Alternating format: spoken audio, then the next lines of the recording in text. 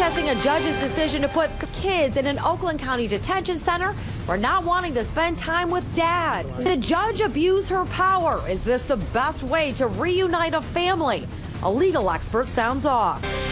Tonight, 3 children are sitting in a juvenile detention center because they refuse to attend a court-ordered lunch with their father. The oldest is 14, the youngest 9. All 3 could be in juvenile detention until their 18th birthday. Good evening, Carmen and Devin. The parents have been at war for several years now. Court records show here at the Oakland County Courthouse since 2009. Now there is growing outrage how the judge is handling those children caught in the middle of this battle.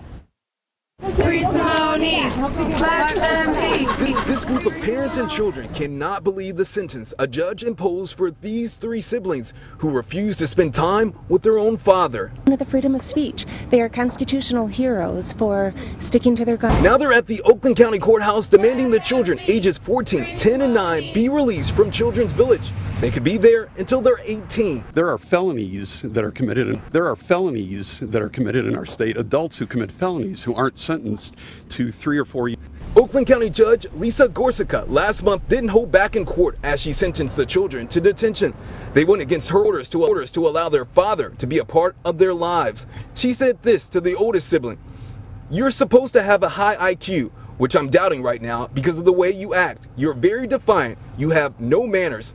The 14-year-old boy told the judge he has witnessed his father hit his mother. The judge said the children's father is a good man. She wasn't any easier on the youngest sibling, a 9-year-old girl. Judge Gorcyca said, quote, "God gave you a brain. He expects you to use it." She also asked the girl, "You want to have your birthdays in Children's Village? Do you like going to the bathroom in front of people?" These parents feel the judge was out of line, not only with the sentence, but also with their choice of words. I deal with kids who misbehave in my classroom all the time. I've never used the kind of language that I've seen being used in these courtroom proceedings. And this is what it really comes down to, why people are so upset. Whatever may be going on between the parents, why are the children ultimately being punished? They've been in Children's Village now for more than 2 weeks. Police, let them be! Protests outside the Oakland County Courthouse after Bloomfield Hills students, parents, and teachers learned the Simone children were sentenced to Children's Village until their 18th birthdays for not wanting to spend time with their dad. 5 of them are separated now. If she is so for family unity, I don't understand that.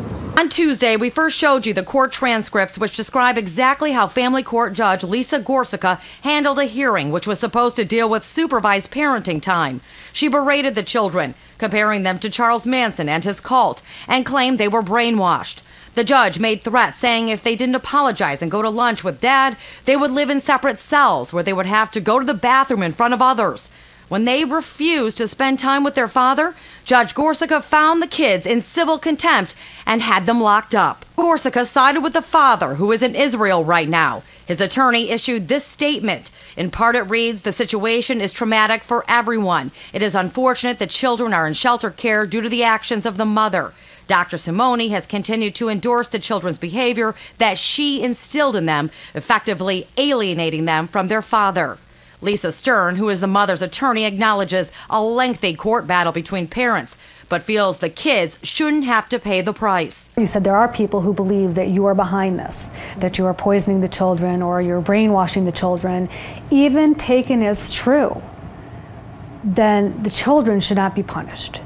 Then the appropriate person to punish would be Maya herself. To treat this as a case of contempt where she sends them away until they're willing to comply with the court order seems ultimately very harsh with respect to young children.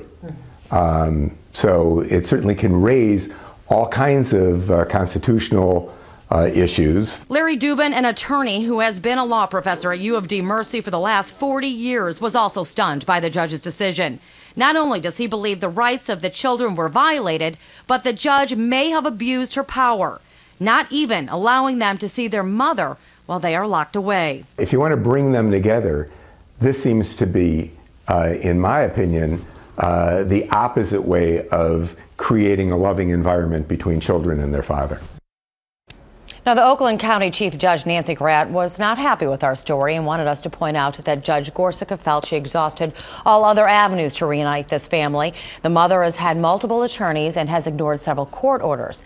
And the children, she says, are not in the detention portion of Children's Village, but the care portion.